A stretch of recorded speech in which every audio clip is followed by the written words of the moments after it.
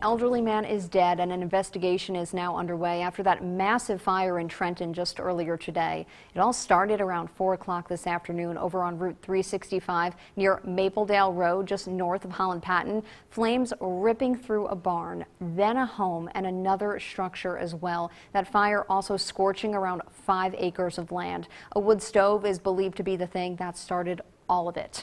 The wind not doing the fire crews any favors either.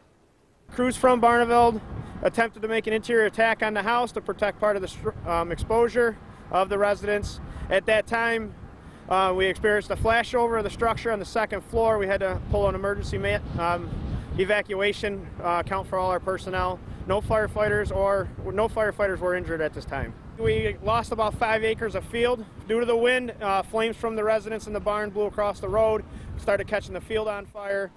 Crews from Poland utilized brush trucks and off-road equipment and were able to contain the brush fire also. All of the cows inside of that barn, they were able to escape alive. Crews do not believe there's any foul play here. The investigation, again, it's ongoing.